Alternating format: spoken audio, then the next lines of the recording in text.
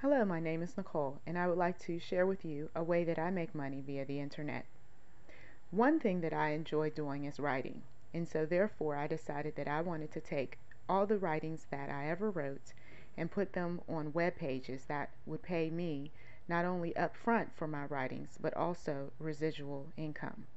So what I did was I gathered all of my writings and I scanned those that I could scan and retyped them, and then those that were saved on disk I simply copied and pasted and then uploaded to the websites that were interested in paying me for my work.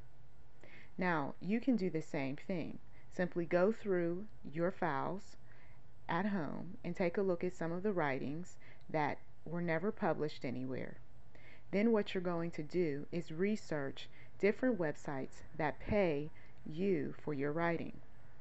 Once you get to the website, many of them will give you an option. You can either write whatever the topic is that they want you to write about and then get paid that way, or you can come up with your own subject and get paid. Then over time what will happen is after you have been paid up front, usually anywhere from $1 up to $20 depending on the website, then what you will want to do is sit back and you'll notice that work that you have done weeks, maybe even months or years ago will begin to accumulate in monies, and then before you know it you have some additional money coming into your PayPal account.